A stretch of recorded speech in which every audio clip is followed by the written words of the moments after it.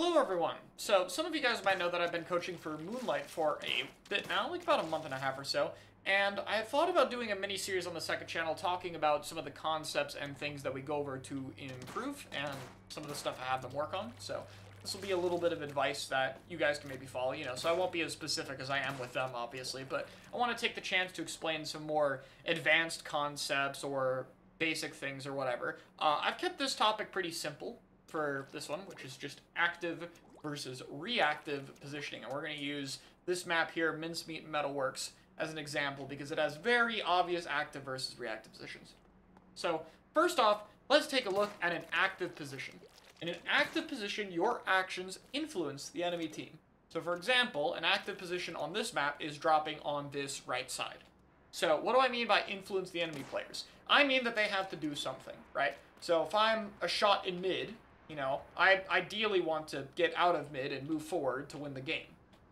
But if there's a guy here, I have to make a decision based on whatever this guy is doing. So, as the person dropping, I influence what the other players have to do. If they want to throw sub-weapons, if they want to shoot at me, if they want to pop a special, or even if they just want to look at me. Like, if we have a shot player who's shooting and looking this way, versus a shot player that's shooting and looking this way, that in itself is value. Where people look is limited. You can't see everything, and obviously this camera POV is less helpful than this one is, if we're just looking at it objectively. So, if you're in an active position, then enemies should be seeing and doing things because of where you are, not the other way around, right? Now, it comes with its own downsides, there's risks, and mainly without enough information it's punished. So, for example, if I drop down here, and then a shot on the enemy team is already sitting here, and expecting it, then they can just shoot me, and I'm going to die, and I'm not going to get much value, and it's going to be over. But here's what an active position at the right time can do. I actually have an example for this. It's on the same map.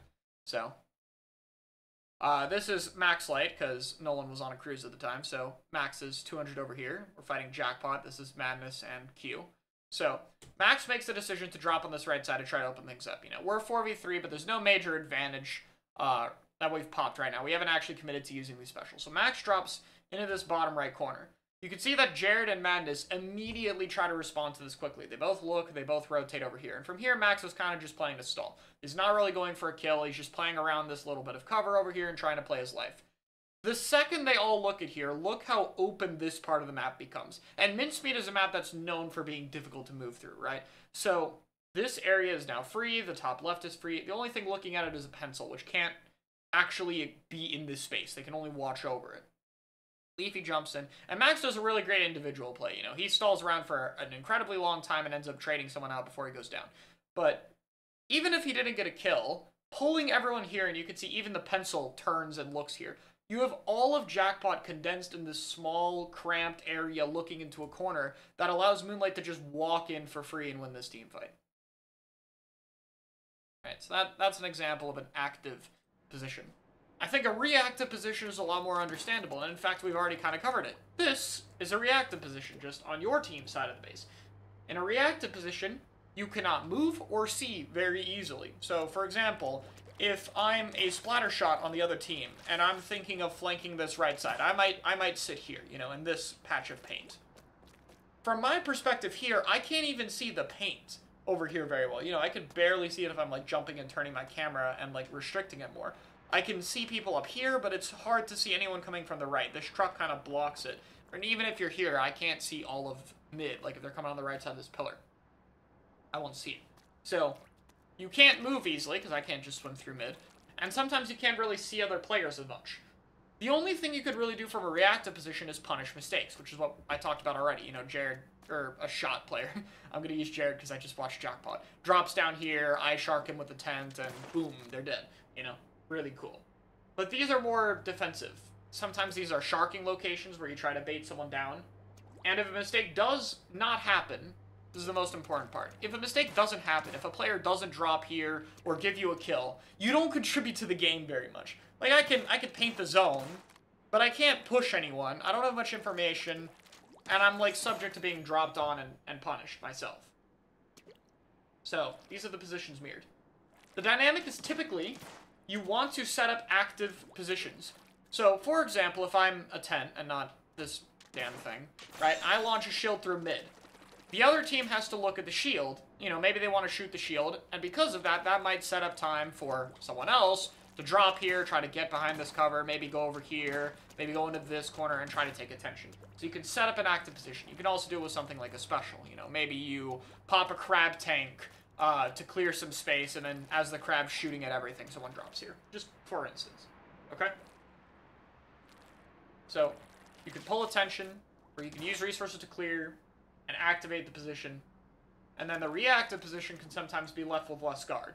Like, if you're pushing really aggressively and you have someone who can watch this. Like, if my whole team is pushing, you know, like I have one front line here, front line here, front line here, then this flank doesn't really need to be watched. No one needs to sit in the reactive position, because I can have a pencil who sits, you know, like here or on snipe, is rotating, and they're not really in any danger. Even if someone drops, they can't really reach the pencil. So the pencil can now sit and charge and shoot at this location, and you don't need someone to sit in this position to watch it, which frees up a player to play further ahead. So, that's basically the concept. It's reactive versus active. There's advantages to both positions. One is not strictly always better than the other. If you're fighting a really aggressive team, sometimes being able to play in positions where you know they're going to have to go, recognizing that, hey, this is an active position for them, you need to be aware of players going here would get a lot of value. We have to find a way to deal with it and deal with it quickly with as minimal resources as possible. There's a lot of different stuff you can do in terms of how we deal with it. And mincemeat is very simple with like a very obvious active and reactive position, but other actual stages will have more than one active or reactive position or spots that can kind of play to both. This is just a very obvious example because this is very, very simplistic map design, even after the rework. So, being able to switch between these positions, know when they're needed and what parts you need to do in a team fight, I think are very important concepts, especially at higher levels of play. One thing that will be a pattern if I continue the series is at top level play, the concepts are oftentimes the same, but the execution window is smaller, and there's a better understanding of it. So, a team like Jackpot, for instance, is very good at taking space when teams give it up. If you position even a little bit passively, Jackpot is very good at walking into an area and actually taking it. You can see it a lot in the tournament matches. They start to struggle more when they fight teams that don't give up space as easily. Typically when they fight in JP tournaments, for instance. That's just a bit of a synopsis for them. But a lot of other teams, and the majority of them, have a problem further behind that, which is you don't take the space at all. A lot of higher level matches, or even like at the very bottom of +1 level or top level matches, have a lot of times where a space is just free, but people are too scared to walk into it. It also happens a lot in tournament finals because nerves kick in, and when nerves kick in, you're more afraid to make plays like this. So for example, this happened quite a lot in the Jackpot versus FT Win set, and whenever that happens, it means bazookas get a lot more value, because if you're not going to take positions with your guns, eventually a Bazooka will take the position regardless of what you do. You can't just sit there. So, that touches on more important concepts like speed and how teams play and stuff like that. And we can get to that in a future video, but this is just a very basic overview of active and passive positioning. It's my first time really doing a video going over a concept like this, and obviously it's very different from one-on-one coaching where I can be more specific and go over what players themselves need. So, if you have topics that you want to see covered or things you want to see analyzed, let me know, and maybe I could also review some tournament sets. Like, I could talk about some top-level sets like the FT1 Jackpot one we saw in Sendoku, for instance, to give a bit of a review as to what teams are going on. So if this is something you want to see more of, please let me know. I'm just trying this out, and if you don't, then that's fine. Don't have to do more like this, but I'm up to put a little bit more of the general advice that I've been doing as we go through coaching with Moonlight to be able to be a public resource. So if more people want that, then that's cool. All right, thanks for watching.